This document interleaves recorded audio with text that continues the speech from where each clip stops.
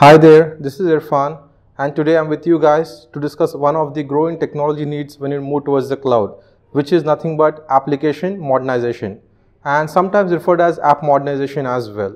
So in this series of discussions, we are going to discuss in very detail how we can achieve application modernization and how we can remove all the misconceptions when a business tries to move towards this particular goal.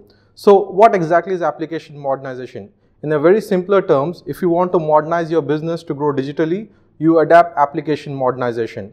Now, when would you need to adapt application modernization? So today, if you go back and observe your business application, you might feel the way you log into the application is very generic. And you might also feel the way you navigate from one page to other page is also very generic.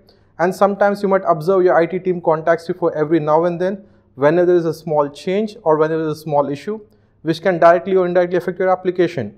So these all things which will make you unable to move towards application modernization.